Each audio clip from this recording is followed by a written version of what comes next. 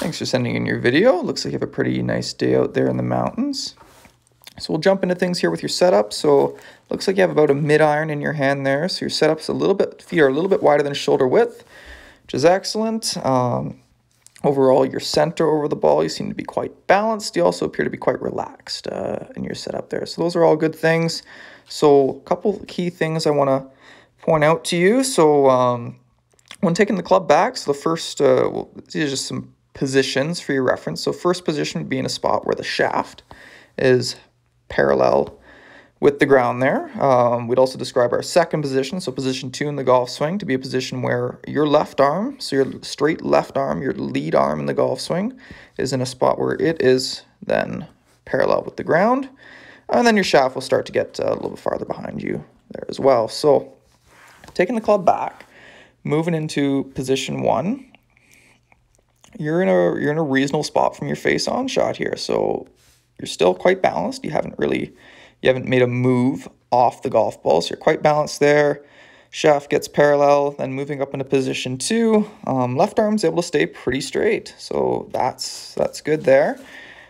Now, when you get to the top of swings, when you get in a bit of trouble there. So as you're moving away from the ball here, so you're rotating your hips, you're rotating your shoulders, everything's sort of moving away, rotating this direction.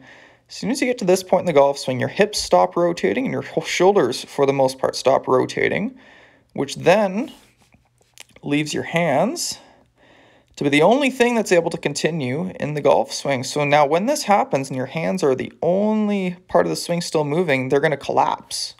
So they're going to move towards your head. So you'll see as soon as you get to the top here, your hands are almost touching you.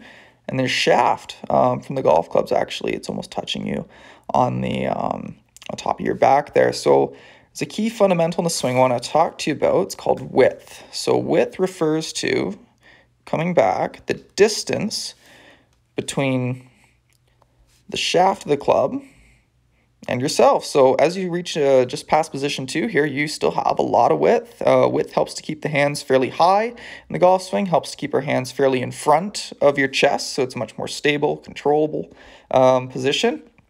But for yourself, as soon as you get your hands past here, there's no more width. Hands will come towards the head, shafts come towards your towards the top of your back there. So our width is gone. This club also extends quite a long way past us, and it's difficult to control the club from this position. It's a difficult spot to recover from. It'll create a lot of inconsistency on your downswing and in your strike. So really, in short here, what I want you to do, shorten up your backswing. You're still going to get your full shoulder rotation. Let me draw that a little better. So full shoulder rotation.